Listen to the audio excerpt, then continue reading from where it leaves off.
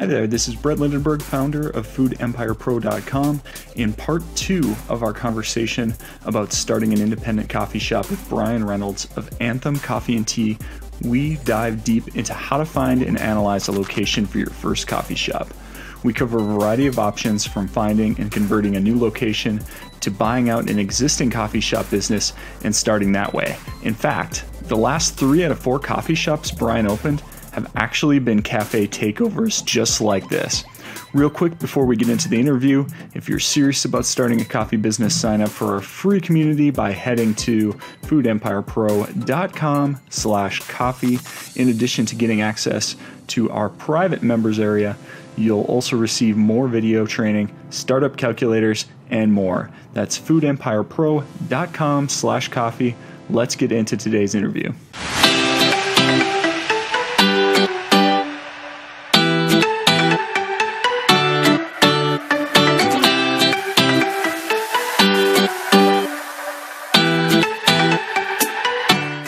What do you look for in a good, you're just starting out, you're trying to find locations. Oh, I love this. This is a great one. Yeah, where would you start looking? Where would you begin with that? What sort of characteristics would you look for? Okay, man. So when we jumped into the franchise, they had a team, like they had a real estate guy, they had some branding experts, they had location experts and all this stuff. And as we were inquiring and trying to figure out whether or not we even wanted to be a part of this franchise, they said, why don't you go look at 3 different locations we have set aside. 2 of them are going to be A locations, and 1 of them is a C location. And so in real estate, they'll rate locations kind of based off of, what's nearby or, proximity to residents or population. I mean, they take a lot of factors into place. Mm-hmm. So we went as a family, we drove up and checked out the very first A location, and it was inside of a grocery store. So a really high traffic, very busy grocery store area, but we kind of left scratching our heads going, I mean, how many times am I going to go, hey, Brett, let's go grab coffee at the grocery store? Right. Like you want to go to – so that was just bizarre to me. So the second location that we went to that was an A location, it was in front of a Best Buy on a very busy 4-lane highway called Meridian. It's basically hell on earth for anybody who knows our area. Mm-hmm. Nobody wants to be in the traffic that's there. We looked at that. Couple little tiny restaurants, little things nearby, but it didn't feel right to us. It might have had the markings of like the population density and the traffic counts and things like that.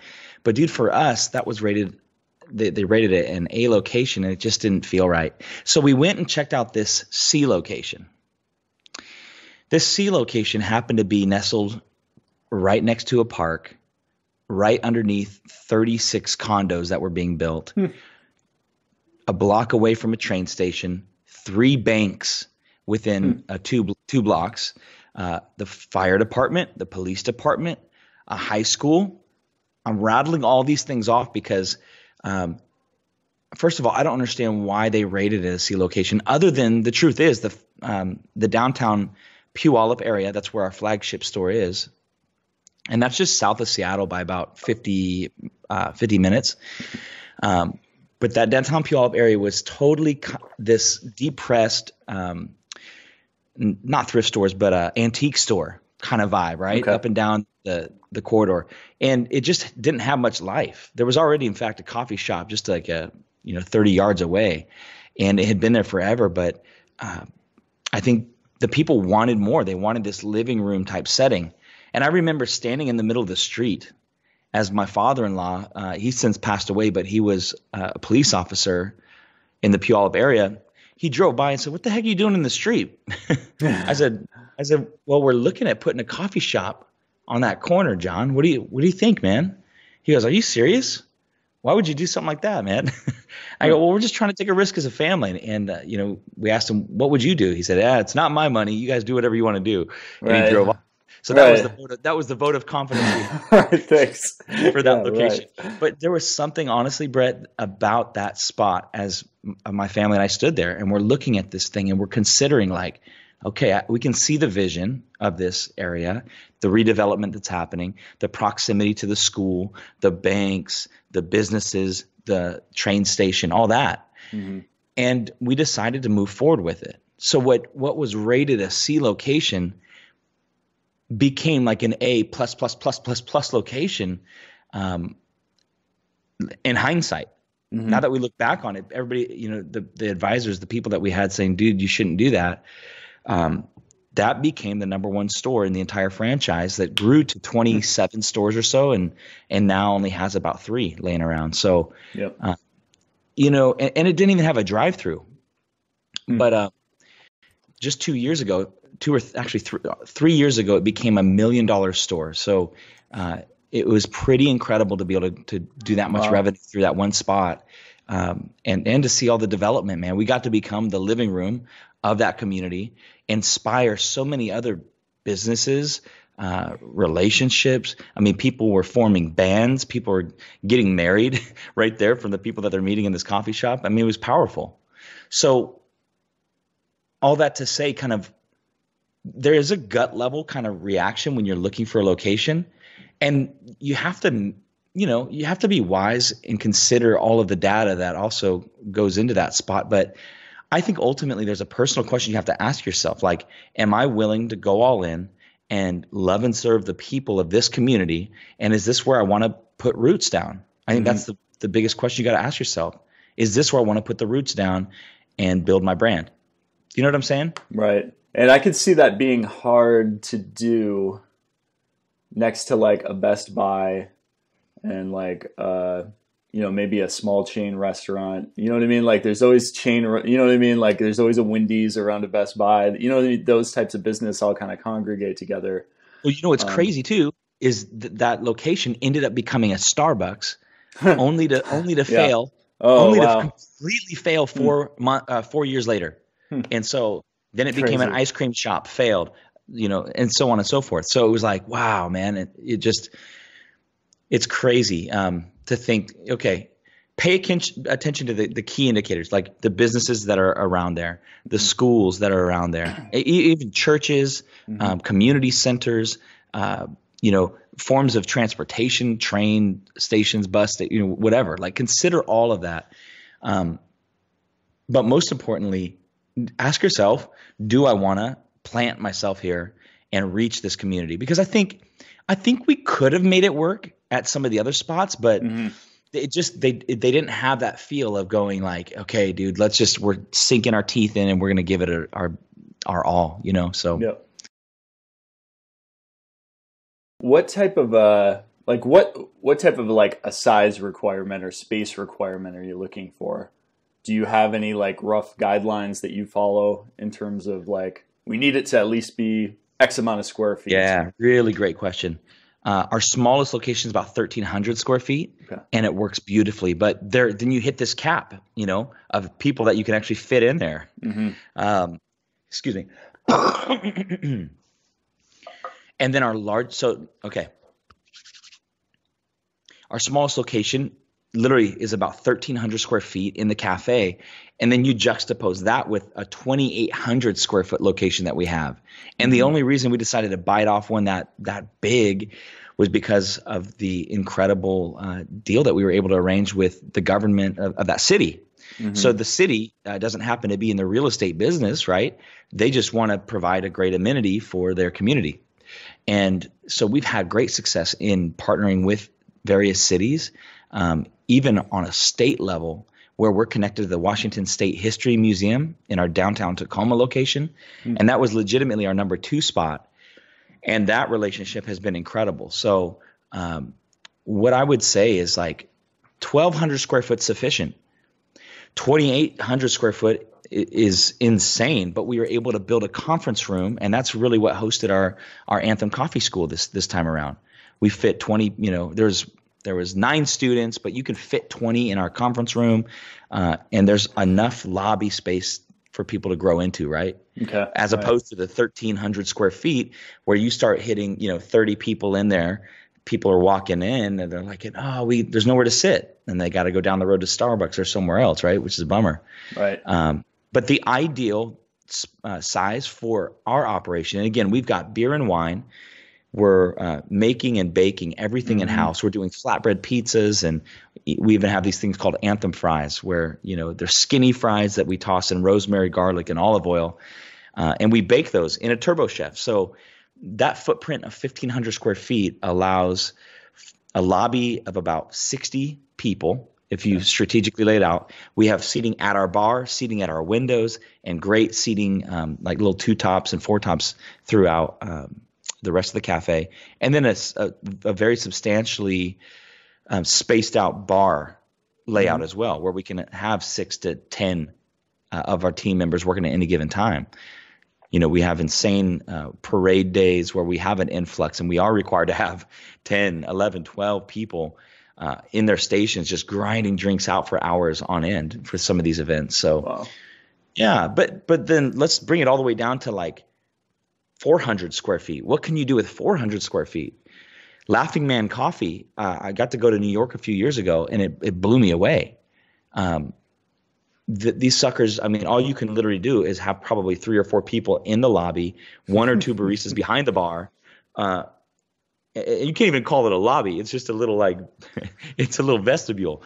But you walk in, you grab your thing, and you come out, and everybody's hanging out on the street, and even in kind of a little parklet setting on where they've built some seating and all that stuff outside. But you can make that work. You can create. And I was shocked because there was a line, and the line was worth waiting for to experience like this little tiny cafe and what they're producing, man. And they're producing some pretty substantial numbers out of that location. So the story of your first one, after you'd been in that first location for a while, like, did you guys use the same process? Like, obviously later on you weren't with a franchise anymore. You were doing it independently. How did you guys, obviously I'm sure you took some of the lessons that you learned from the franchise guys and applied it to your next ones, but I'm wondering like how you approached it yourself, like as an independent entity, I guess. Man, great question.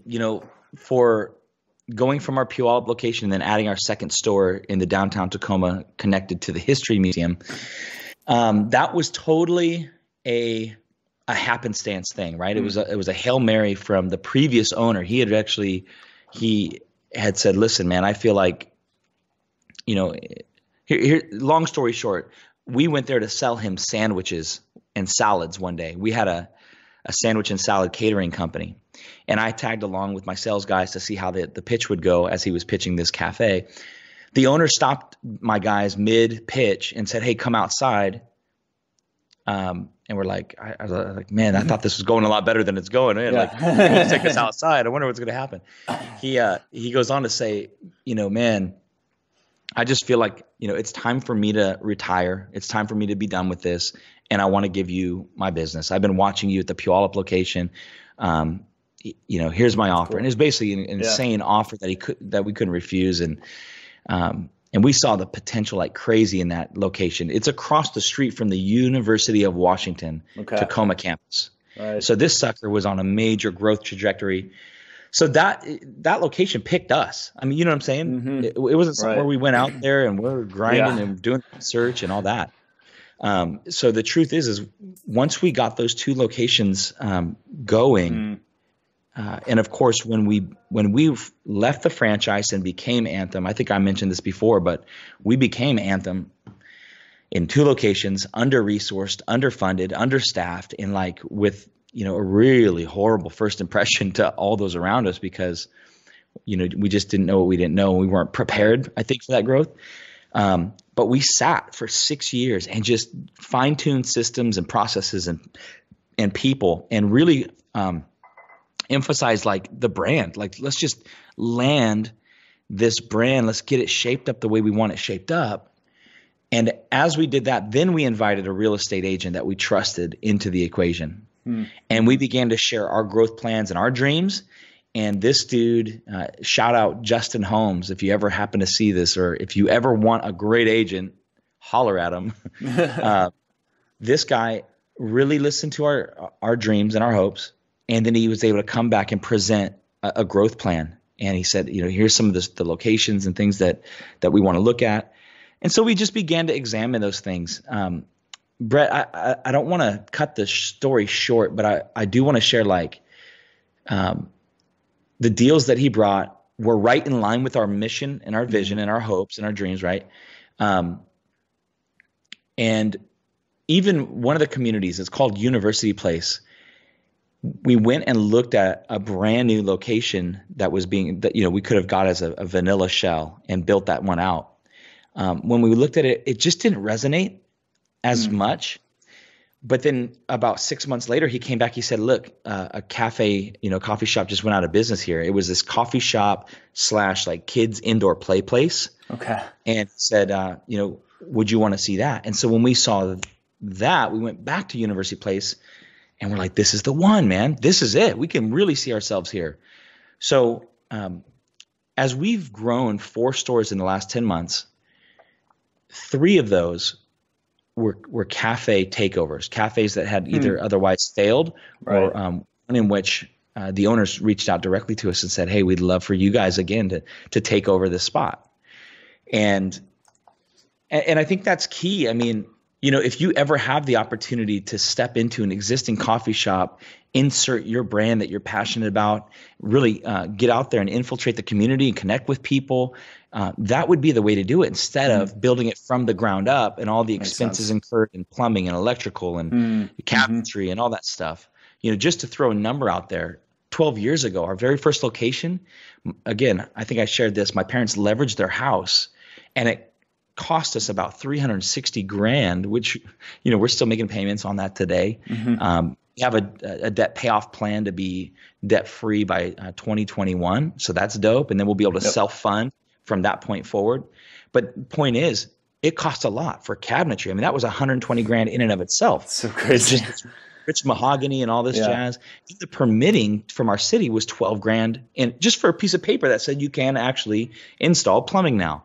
You know what I mean? And then the plumbing and the electrical and the HVAC and all of the build out. So I would say, if you were ever going to consider starting up and getting into the coffee business, there's a couple ways you can progress through it. You could start by just doing kind of like popping up at other small businesses or farmers markets and doing like little single cup sales, right? Here's $4 for a cup and I'm brewing it right in front of you, and there you go. And you start to kind of get your reps and your brand going. The next thing you might progress to is a coffee cart potentially, right? Where you would take that to events, or maybe you're stationary Monday through Friday at a train station, or even another local business that you collaborate with, and you have that steady presence. And then you might consider the brick and mortar route, right? And finally get up into that spot. But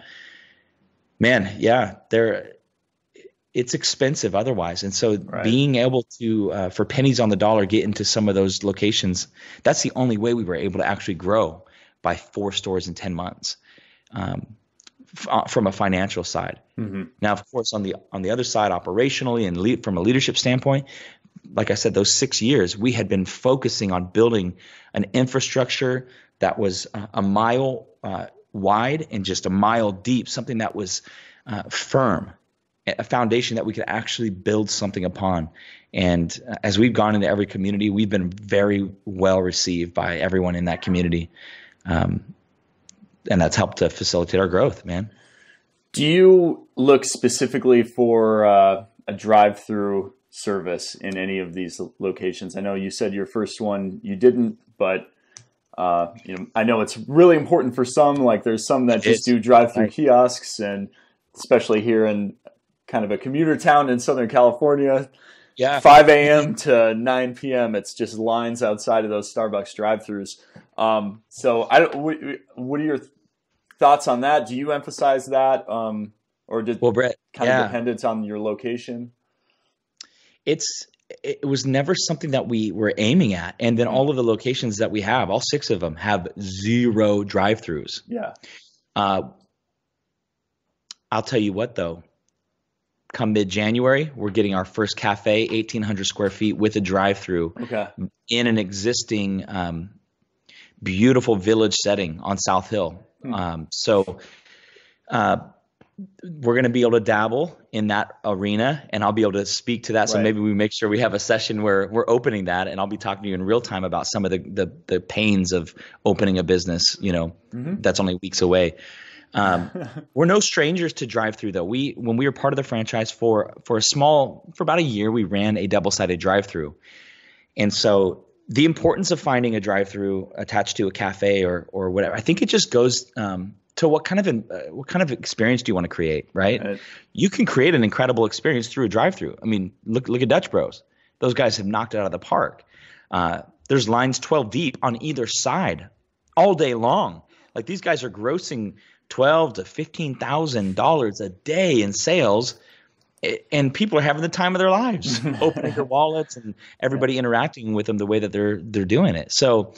And I've heard it said, you can expect a drive-through to produce 40% more revenue, up to 50, 60% more revenue just by having that as a feature. It's not ever something that we've shied away from. It's just something that we haven't had the luxury of acquiring with the locations that we've selected. And, so I'm really thankful and excited about location 7. Again, having this incredibly deep drive-through to queue, 12 to 15 cars at a time. And, we really want to plan to try to create this almost Chick-fil-A drive-through experience where you got the tablet out there and you're doing the thing and swiping the deal. And so, we'll see how that goes, but we're planning on creating something like that at our newest location coming up. Very cool. We'll definitely have to follow up on that one.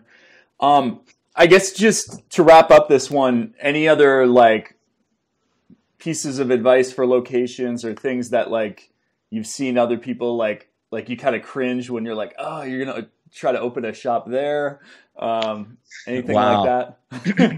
Man, as I think back about 10 years ago, so we had been open in our one location, and some friends, of mine got inspired, I believe, and they wanted to fulfill their lifelong dream of owning a coffee shop. And so not only did we have us on the corner with the condos above us, 30 yards away, I had that existing coffee shop that was trying to reinvent itself as like a teriyaki shop and a burger shop. And nobody knew what it was.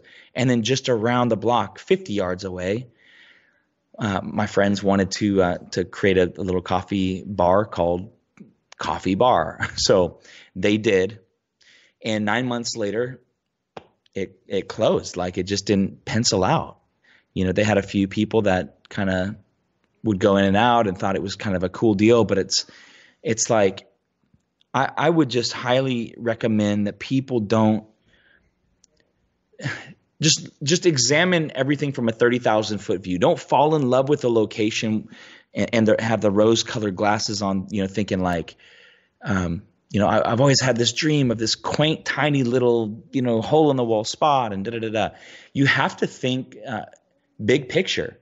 And even when it comes to branding and what you would name the business, don't box yourself into a name that would only work in, Alaska or in the wooded areas of Western Washington.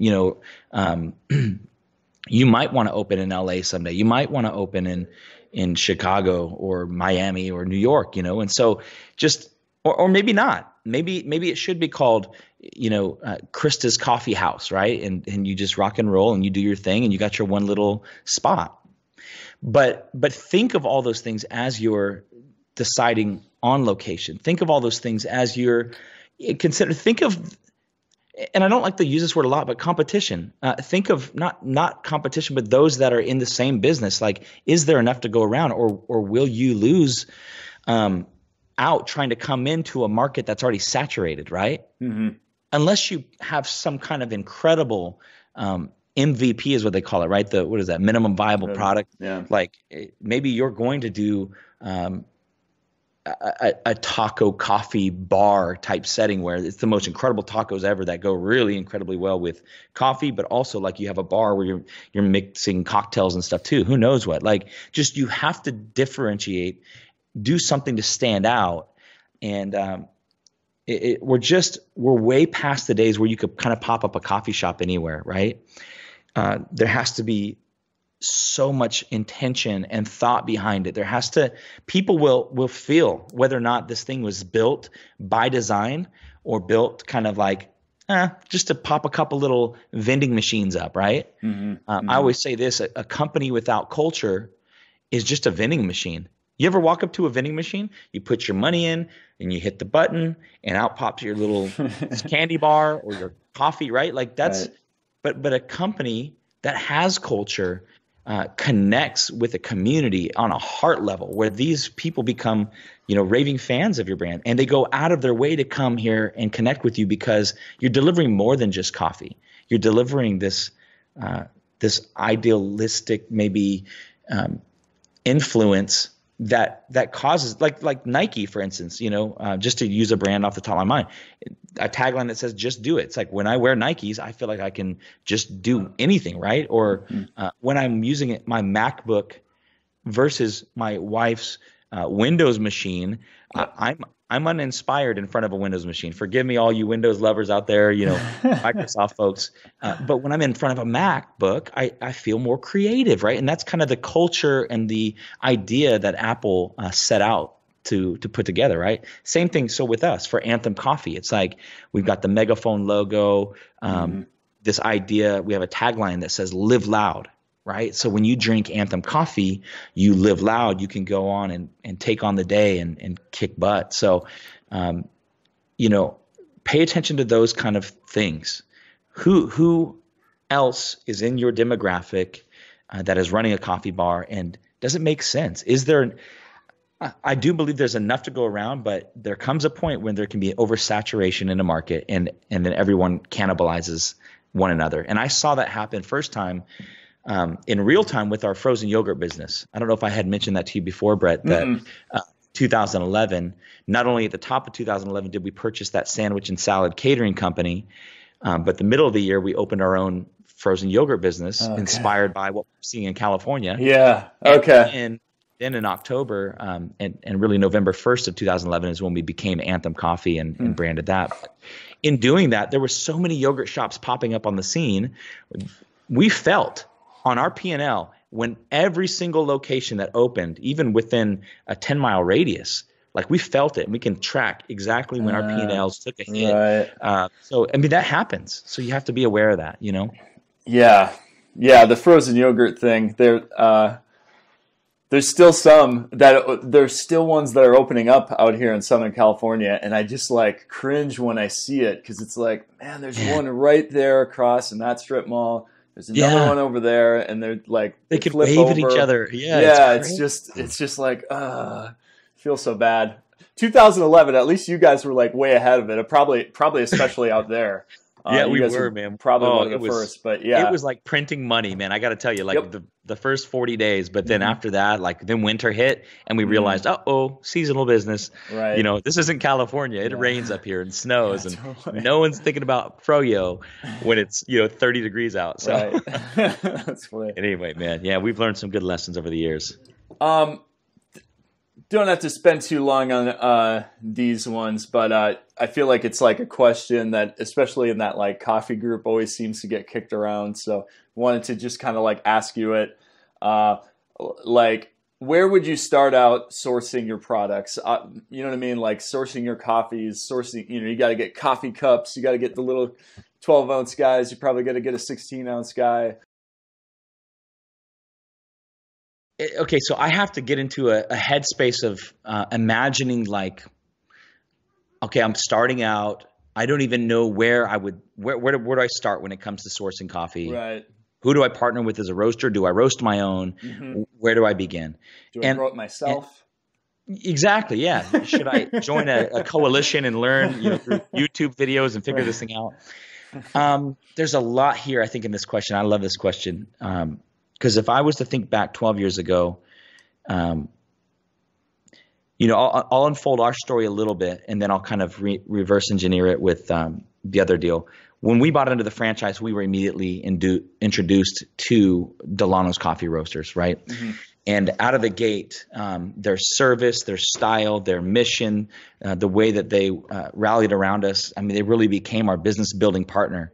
The knowledge that they had of the industry, the enthusiasm that they had, like the heart, the way that they're traveling to visit the farmers. I mean, all of that stuff was so intriguing and impressionable, and it was the kind of thing that today we have such a strong relationship. I couldn't imagine ever going anywhere else, or even personally ever considering roasting our own coffee. It's the kind of thing where we've realized these guys are scientists. These guys are great at it. They're consistent. They're able to do and focus on that thing. And for us, what's most important to what we do is creating that unique experience in a retail setting. And so we've just decided this is where we want to live. This is how we want to do it. And we're going to just continue to grind with Delano's as our business building partner. Mm-hmm. Now, if this was day one and the idea is like, hey, I should open a coffee shop, here's where I would begin. I would, in my own area, I would just start to go kind of seek inspiration, I guess. I would want to go and explore coffee shops in the area and see what I like, taste as much as I can.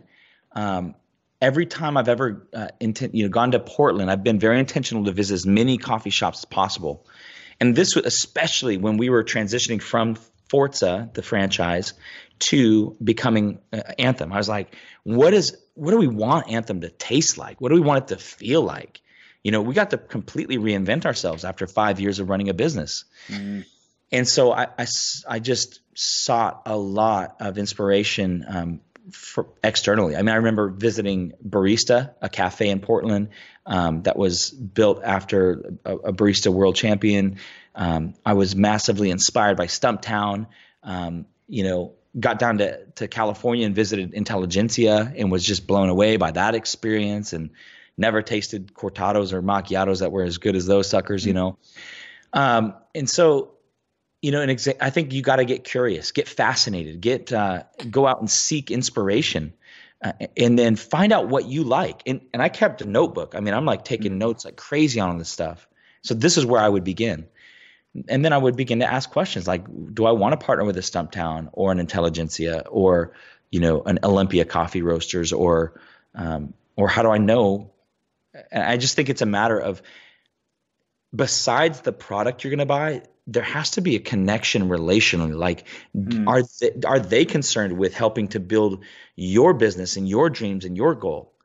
And that was the hugest difference as I was searching and seeing what else was out there and tasting the Intellis and tasting the Stumptowns. And, I was like, are these guys going to be as concerned about my well-being as an owner and our business, like our brand, as Delano's has been, DCR, over all these years? And then when I went back to DCR to try to figure out, we had been using one roast for all these years too, one specific Italian dark styled roast as part of that franchise.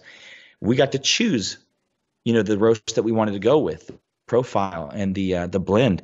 And so as we sat down and did blind tastings and cuppings, I fell in love over and over and over and over and over again with this one coffee that, for me, it brought back those feelings of my time in California with Intelligentsia and the times that I would taste Stumptown coffee after eating donuts at the crazy donut place that's in Portland, right? And so it evoked those same kind of emotions, and it was just, to me, better and more consistent and more accessible.